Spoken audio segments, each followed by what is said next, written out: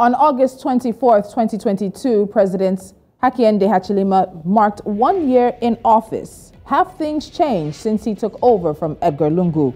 The economy was a major factor that brought many voters out, particularly young Zambians. Is he living up to his economic promises to them? And then we'll get into the gig economy. While this may be a new phrase for you, there are millions of Africans across the continent who participate in the gig economy. And from there, since it's Friday, it's Stock Market Watch. The Nairobi Exchange is experiencing some turbulent times. We'll have the details of this, even though there have been stronger than expected half-year earnings. What does this all mean? All of these questions and, of course, conversations right here on Business Edge. I'm Tolulope Adeleru-Balogun. African Business Headlines is up first.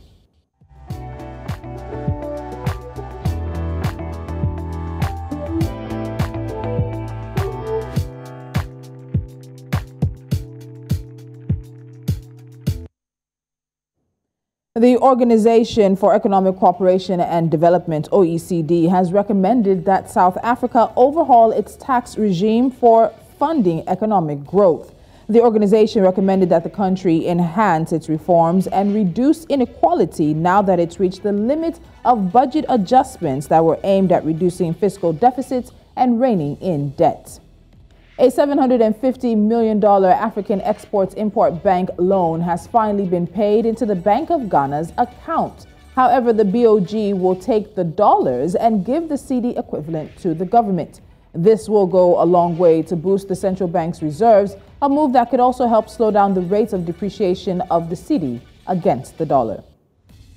The Central Bank of Kenya has reopened 2 long-term bonds seeking to raise 50 billion Kenyan shillings from fixed-income investors. The government's fiscal agent is offering a 15-year security, which was first sold in April at an average interest rate of 13.94%. A 10-year paper, which was auctioned in May at an average interest rate of 13.49%, is also on offer. And the Chinese-built Ethiopia-Djibouti Railway has started vehicle shipment from ports in Djibouti to Addis Ababa, the Ethiopian capital. The first vehicle shipment arrived at the Indode freight station on the outskirts of Addis. A special ceremony was held at the station to mark the arrival of this shipment. Those are a few African business headlines for you at this time. Our first conversation comes up right after the break. Just 1 year after President Hakainde Hichilema's historic win in Zambia, what is the economy telling us about his leadership? Stick around.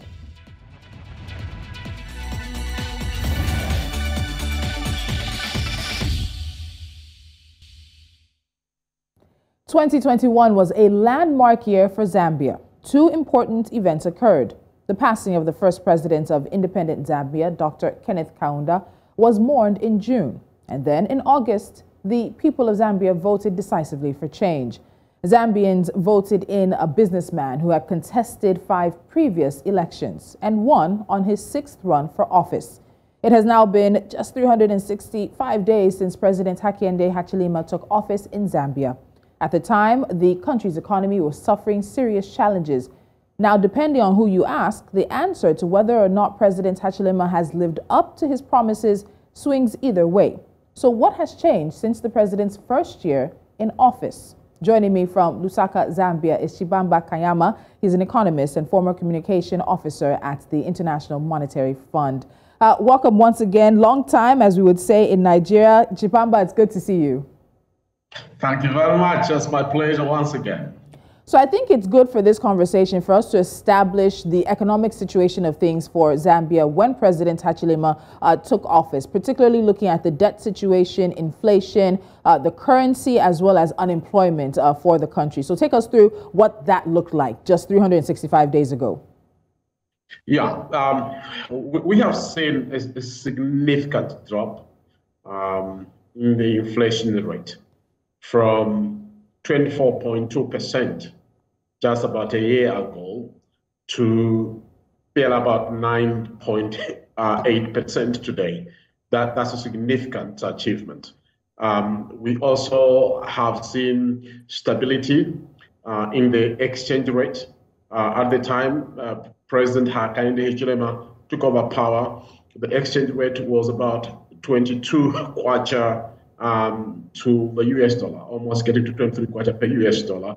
And today, it has significantly dropped to be about 16 kwacha 20 ngwe per US dollar. That's a significant gain for the kwacha just over 1 year period. And we also know that it's really been seen as one of the best performing currencies globally at the moment.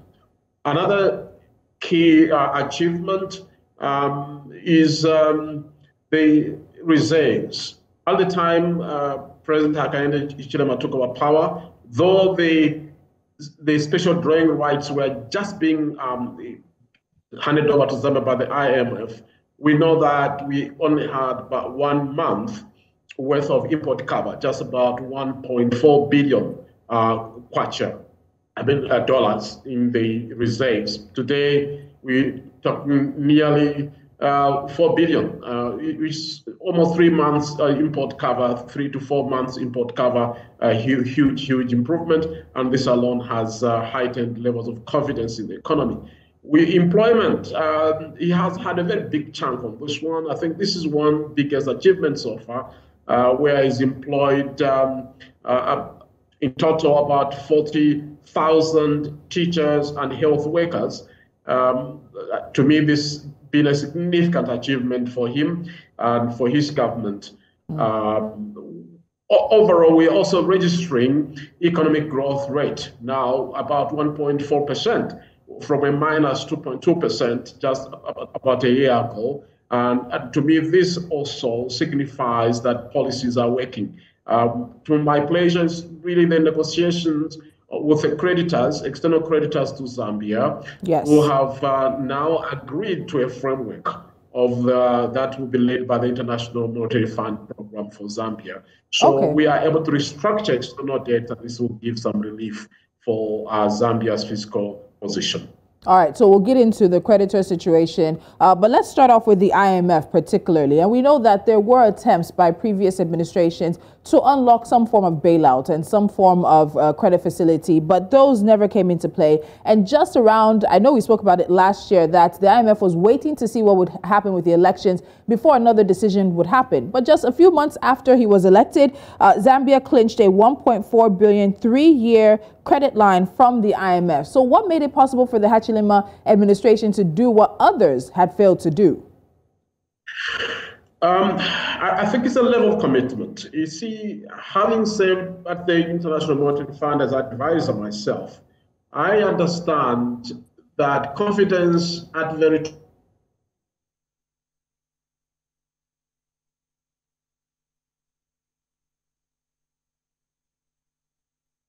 Chibamba. Okay, please go ahead. We can hear you. Yeah, so IMF is much more collaborative and understanding and listening.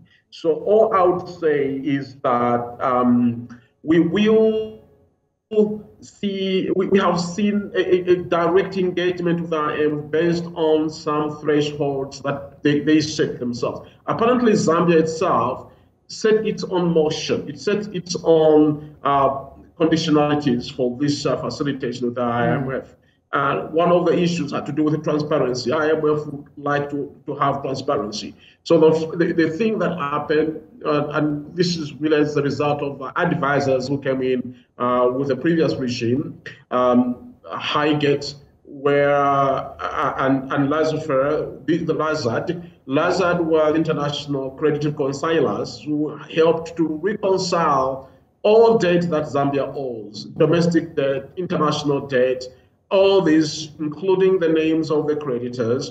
And this is one of the areas of transparency that the creditors were looking for.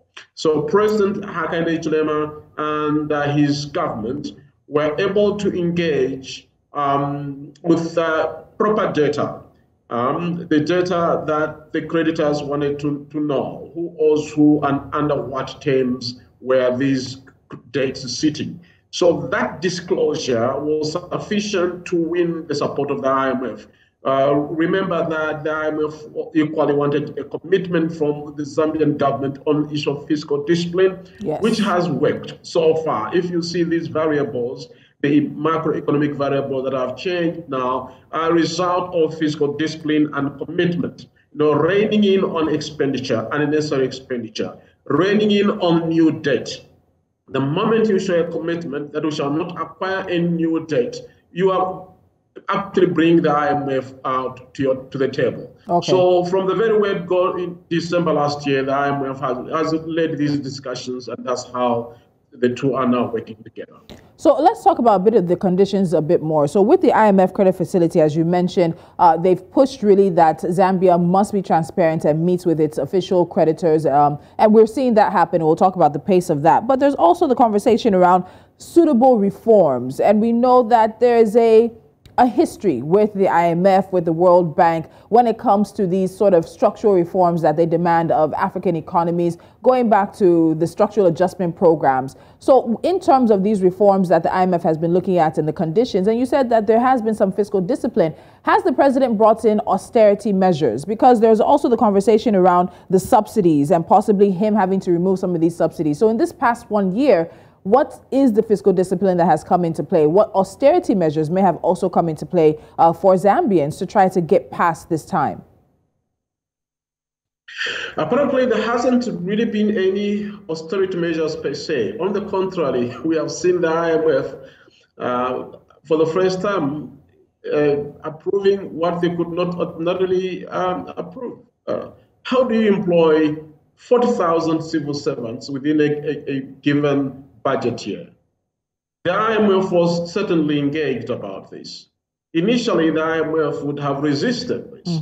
The IMF would have done the opposite, recommended the opposite, that can you restructure, retrench the civil service? We want a lean civil service for us to fund you. But they allowed the opposite to happen and get more civil servants on board, employ more of these people. The IMF also approved what is called expanding the constituency development funds. These allocations by government to constituencies for them to spend on various projects, including entrepreneurship. Ordinarily, you would not want to see that kind of expenditure dispersed to communities because IMF would see that as a wastage. But it approved, not really approved, it was notified about it and they had no qualms with it. Another area is social cash transfer. By the way, within the terms of agreement with the IMF, there is a line, and I know it's the last line, of expanding and ensuring much more transparency on social cash transfer. This is free money given to the most vulnerable people.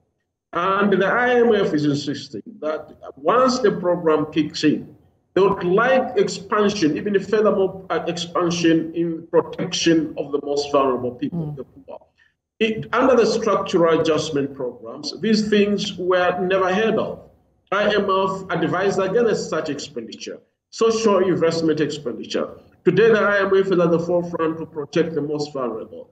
The other areas that may be considered austerity measures are economic reforms, maybe to do with rationalizing subsidies on energy, rationalizing subsidies on agricultural inputs.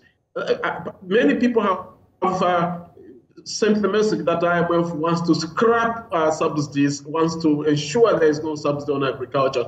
IMF has simply advised a rationalization. In other words, these subsidies should be targeted to the actual beneficiaries to remove a case of corruption, where the people who win out of these subsidies are the least affected of any economic program.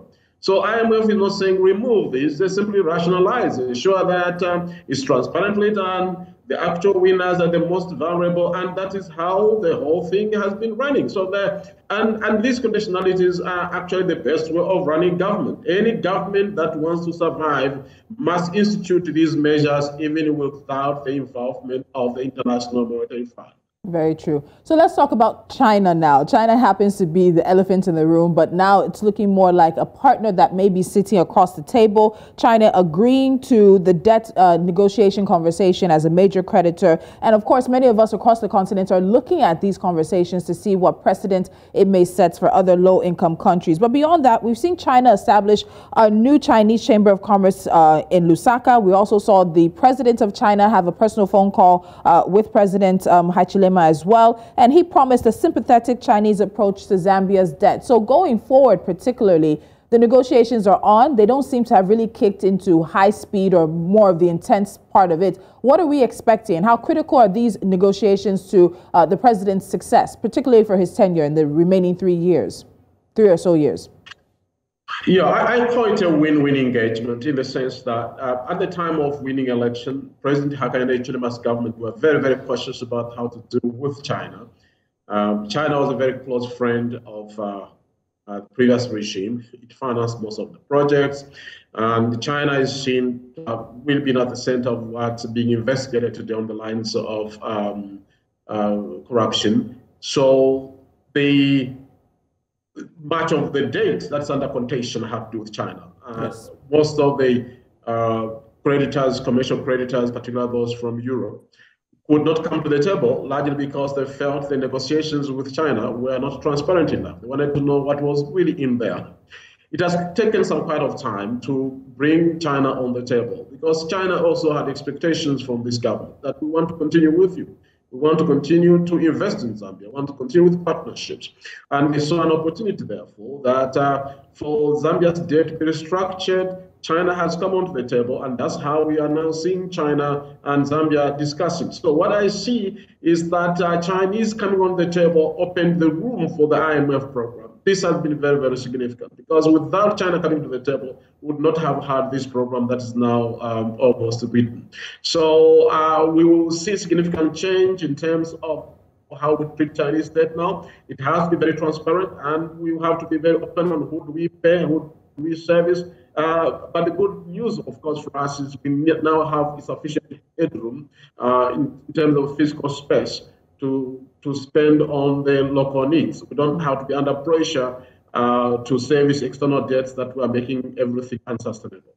All right, so we can't have this conversation marking the president's 1 year without talking about the mining industry. And we know Zambia for a while has been locked in some situations with Vedanta as well as Glencore. But also this past year, we saw the Canada-based First Quantum Minerals announce a $1.25 billion expansion of one of its copper mines and a new $250 million nickel mine. So there are some criticisms from the opposition that government is giving the multinationals too many tax breaks and too many incentives. Yes, they will provide jobs, but is there a way for Zambia to recoup, to make some money in terms of revenue contribution? So how do you think the president has handled the mining issue? It's a contentious issue, of course, by many Zambians, but as you know, that mining is a key source of revenues. About 75% of external earnings come from the copper mining sector. It is also the highest contributor to GDP, and it's arguably the biggest employer when you consider the value chains as well in the country. So it's a very sensitive line of business in this country. Now, what this government did was to listen more. There have been significant discussions, and I've said this on this program before, that last year in May, before even this government came into place, there was some indaba, some discussion between government and the mining sector to look at the double taxation aspect.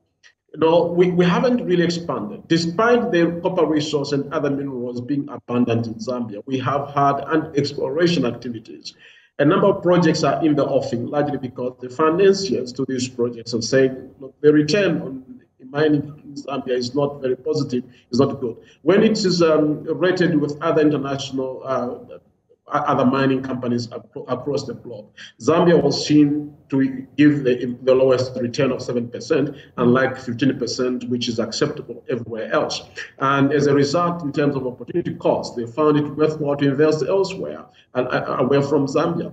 Now, what this government did was to not run around what was discussed in May, but implement the royal mineral royalties to be tax deductible for corporate income tax. So they still pay the mineral royalty taxes, but this time they should be considered as a cost. And of course, this is a revenue loss for this country. However, this is going to lead to expansion in the mining sector. We are going to see much more exploration activities and much more recapitalization of the existing mines. As you heard from First Quantum Minerals already, they are expanding production. They are committing so much.